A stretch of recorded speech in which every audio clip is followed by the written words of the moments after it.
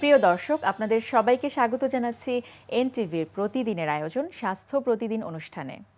আপনাদের সঙ্গে আছি আমি ডাক্তার সঞ্জিদা হোসাইন।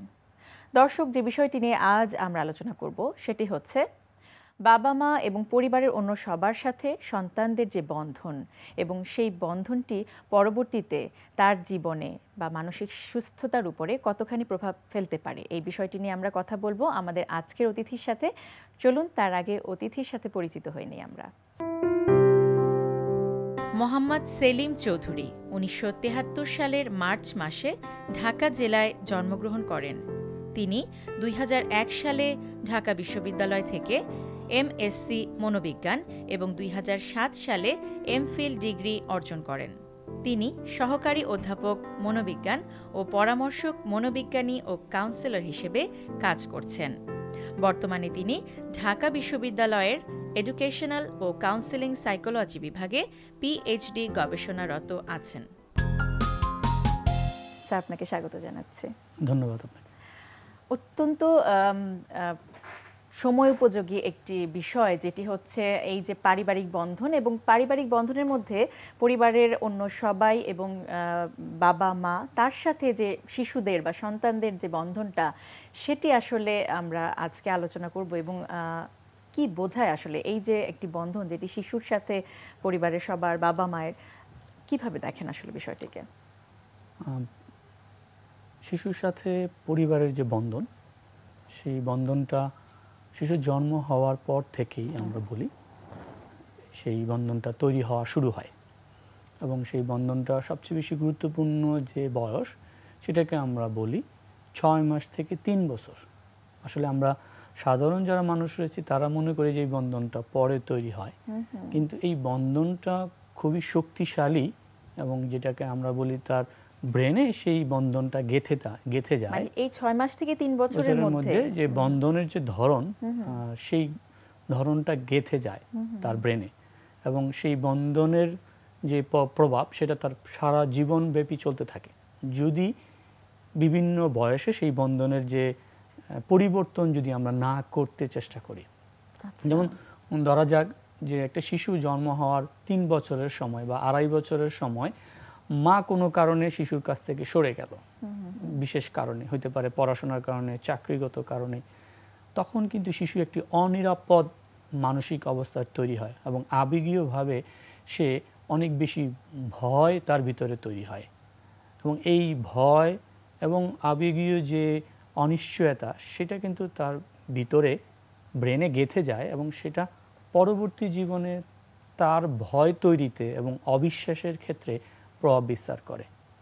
তো সেই ক্ষেত্রে তার মানে ওই সময়টাতে অ্যাটাচমেন্টের, শিশুটার অ্যাটাচমেন্টের মানে খুব বেশি প্রয়োজন। আসলে সেটি মা হতে পারে কিংবা তার পরিবারের অন্য যে কেউ। অনেক সময় কিন্তু আমরা দেখি যে মায়ের চেয়ে কাছের দাদি নানিরাও হয়ে যায়, কারণ ওই যেই সময়টাতে মায়ের কাছ থেকে আদরটা বা অ্যাটাচমেন্টটা পাওয়ার কথা ছিল, ওই সময়টাতে তার চেয়ে বেশি অ্যাটাচমেন্ট তার নানি দাদির সাথে হয়ে গেছে, এরকম কিন্তু অনেক সময় আমরা দেখি।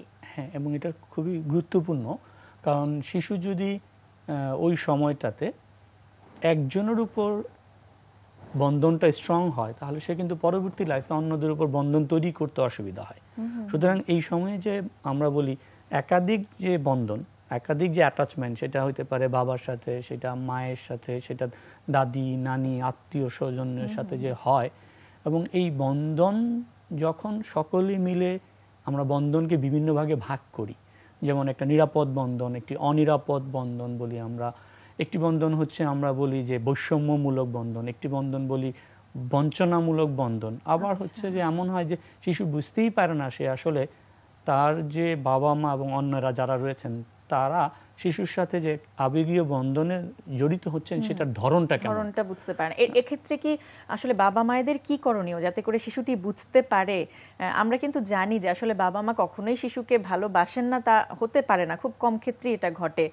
বেশিরভাগ ক্ষেত্রেই সাধারণ যারা বাবা মা আছি আমরা, সন্তানদেরকে কিন্তু কোনোভাবেই কার্পণ্য করি না ভালোবাসতে, কিন্তু আমাদের ভালোবাসাগুলো বা বাবা মায়ের ভালোবাসাগুলো সন্তানদের কাছে সঠিকভাবে পৌঁছানোর দায়িত্বটা আসলে আমরা কিভাবে পালন করতে পারি? খুবই চমৎকার। আসলে এই বিষয়ে আমি কাউকেই মানে আমরা যেটা বাবা মা হিসেবে মূল যে বিষয়টা হচ্ছে একটু তথ্য অর্থাৎ জ্ঞান একটু অর্জন করা, একটু সচেতন হওয়া, এই বিষয়গুলোর অভাবে আমাদের এরকমগুলো ঘটে।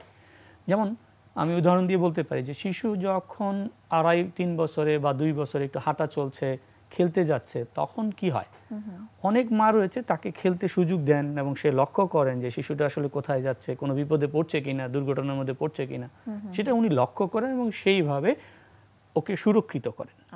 এটা এক ধরনের বৈশিষ্ট্য। কোনো কোনো ক্ষেত্রে মা বাবা দেখা যাচ্ছে যে ওই শিশু যখন খেলতে যাচ্ছে তখন মা বাবা তাকে খেলতে দিচ্ছেন না, আটকে রাখছেন, মানে দিচ্ছেনই না যেতে, ভয়ে মনে করছেন যে ওভার প্রোটেকশন, যে ভয়ে পড়ে যাবে, ব্যথা পাবে, তখন আটকে রাখছে। আবার অনেক মা বাবা এরকম রয়েছেন যে শিশু খেলছে, সে ব্যথা পেল, কষ্ট পেল, সেগুলো কোনোভাবেই লক্ষ্য করছেন না, মানে একেবারেই কেয়ার করছেন না। এটা হচ্ছে এরকম একটা বিষয়। ফলে ধরুন এই 3 ধরনের কারণে শিশুর ভিতরে কি হবে, তার মায়ের প্রতি, তার আত্মীয় স্বজনদের প্রতি এবং পৃথিবীর প্রতি তার কিন্তু ভিন্ন ভিন্ন ধরনের ইমপ্যাক্ট পড়বে, ধারণা তৈরি হবে। এবং এই ধারণাই পরবর্তী জীবনে কি হবে, তার মানসিক স্বাস্থ্যের উপর প্রভাব ফেলবে। কারণটা হচ্ছে সে পৃথিবীকে তখন সুরক্ষিত মনে করবে না। যে শিশুটা মাকে, মা বাবা হয়তো সে পড়ে গেল, ব্যথা পেয়েছে, কষ্ট পেল, কিন্তু মা বাবা কেয়ার করলো না, তখন কি হবে, সে মনে করবে যে পৃথিবীতে কেউ আমাকে ভালোবাসে না, মানে আমি ভালোবাসার যোগ্য না, বা আমাকে ভালোবাসার মতো আমি নই।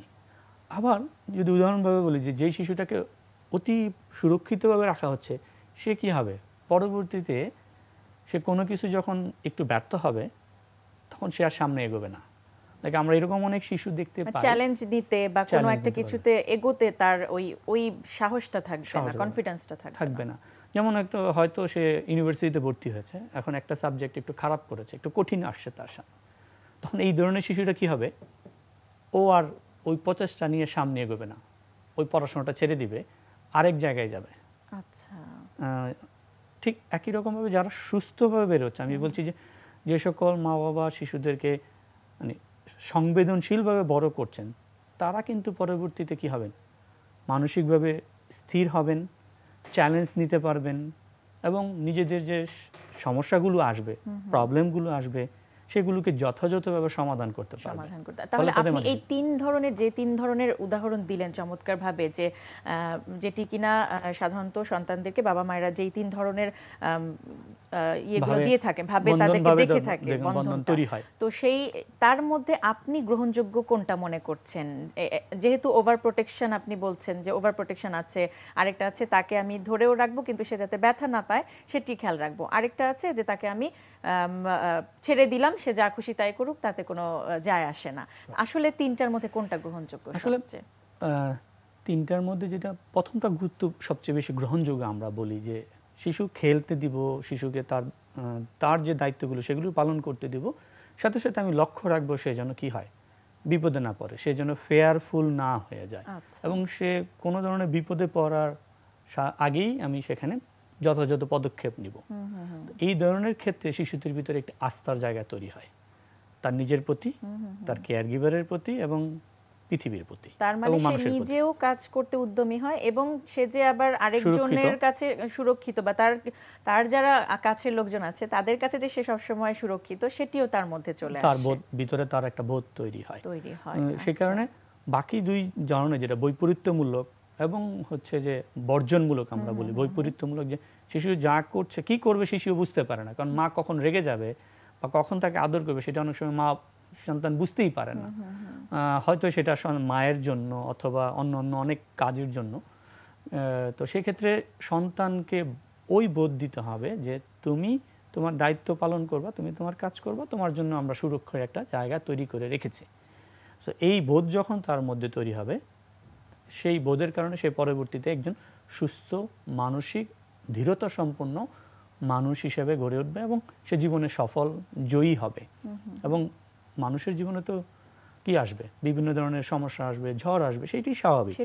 আমরা কিন্তু দেখি যে এই যে ফ্যামিলিয়াল কনফ্লিক্টগুলা হয়, কিংবা হচ্ছে দেখা যাচ্ছে যে একটা যুব সমাজের যে অবক্ষয়গুলা, সাবস্টেন্স অ্যাবিউজ থেকে শুরু করে জঙ্গিবাদ বা সন্ত্রাসবাদে চলে যাচ্ছে, তার পেছনে কি তাহলে এই বিষয়গুলা কোনো বড় প্রভাব ফেলছে?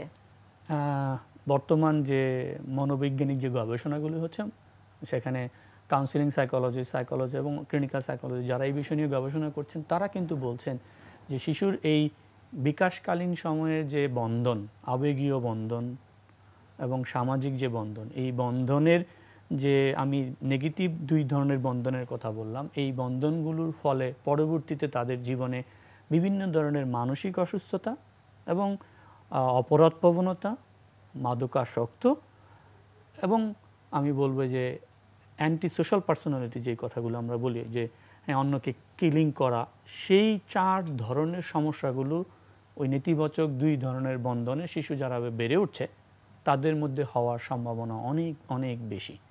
সুতরাং আমরা আমাদের সন্তানদেরকে যদি সুস্থ বন্ধন দিতে পারি, নিশ্চিত নিরাপদ বন্ধন দিতে পারি, সুরক্ষিত বন্ধন দিতে পারি, তাহলে আমাদের সন্তানগুলোর এই ধরনের অর্থাৎ মানসিক বিপর্যস্ত হয়ে পড়া, সেগুলো হওয়ার ঝুঁকি বা আশঙ্কা কম থাকবে এবং আশা করব হচ্ছে বিভিন্ন ধরনের অপরাধ প্রবণতায় জড়িয়ে পড়ার সম্ভাবনা কম থাকবে।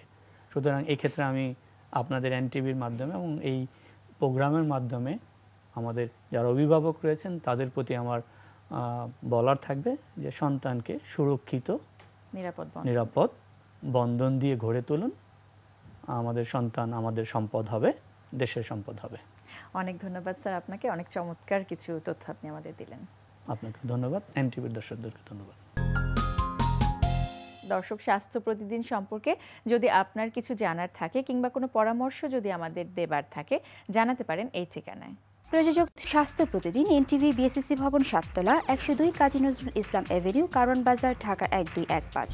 ফ্যাক্স 914338 থেকে 7 পর্যন্ত, অথবা ইমেইল করুন স্বাস্থ্যপ্রতিদিন@ntvbd.com এই ঠিকানায়। প্রিয় দর্শক, আপনার প্রিয় অনুষ্ঠান স্বাস্থ্য প্রতিদিন দেখতে ভিজিট করুন www.ntvbd.com। এছাড়াও এনটিভির জনপ্রিয় সব অনুষ্ঠান ও খবরের আপডেট জানতে ভিজিট করুন আমাদের ইউটিউব ও ভেরিফাইড ফেসবুক পেজে। আজ এ পর্যন্তই। সবাই ভালো থাকুন, সুস্থ থাকুন। আগামীকাল আবারও দেখা হবে ঠিক একই সময় এনটিভি পর্দায়।